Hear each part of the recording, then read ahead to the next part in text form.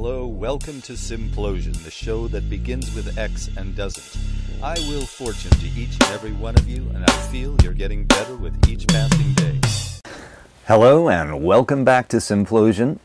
You may be wondering what this show is about. I was this morning, so I thought I'd spend a little time just telling you. It's mainly a diary of my own personal explorations of myself as my consciousness changes during this time of rapid change on the planet. But it's also a how-to on how to make videos, because I don't know how to make videos. I'm just learning how to make videos, and I've got some junk put together. I've got a camera, a nice Sony camera that's broken. The tape transport doesn't work, but the camera part streams very well through FireWire. I've got a used computer that I bought for $30 at a computer store here in Victoria, and I've got Ubuntu Studio with KD and Live for the editing. That's what I'm recording this on right now.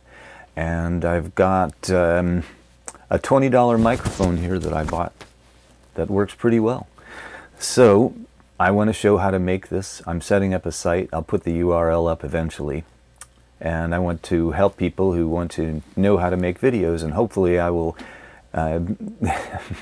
improve the quality of this show over time, and you won't just see a funny looking guy in a hat in front of a primitive green screen, but we'll actually see some interesting things from the video standpoint. The filter of the subjects that I'm going to be looking at. I've read some things lately because of my own participation in community television here in Victoria about consciousness primarily, that have affected me in a very deep way, and they form the basis of this show. So I want to look at the world through a different filter.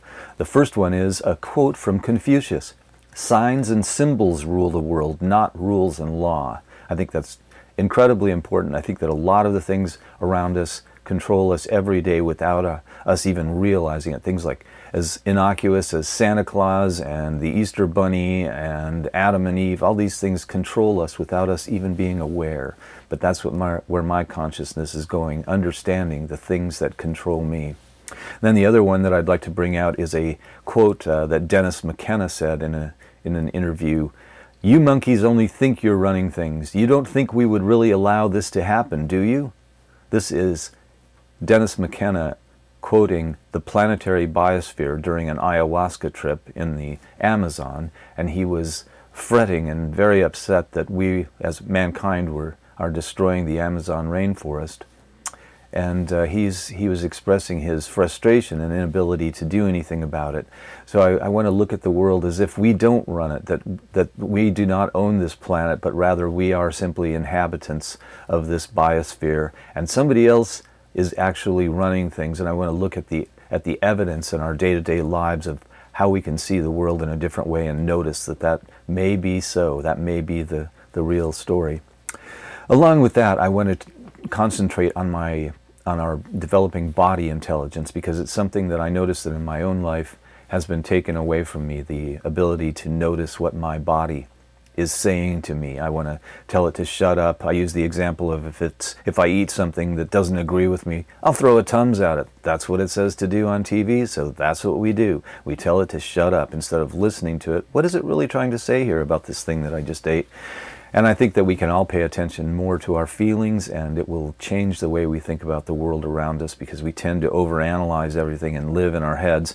And our current technology certainly has helped us to stay in our heads. So I want to look at that. I want to look at the technology that's around us that we are seemingly oblivious to. Things like junk DNA. We label it so that our consciousness thinks that it's useless, but in fact we're finding out that the shamans actually knew about this DNA, and that they were able to incorporate it into their worldview and the way that they coexisted with other plants and animals on this planet. So I want to talk about that, the technology that we ignore and are destroying to our own detriment. So that's just a general overview of where I want to go with this show. I welcome your comments. I welcome any ideas that you have, anything you want to talk about. Please just leave comments below in the YouTube channel.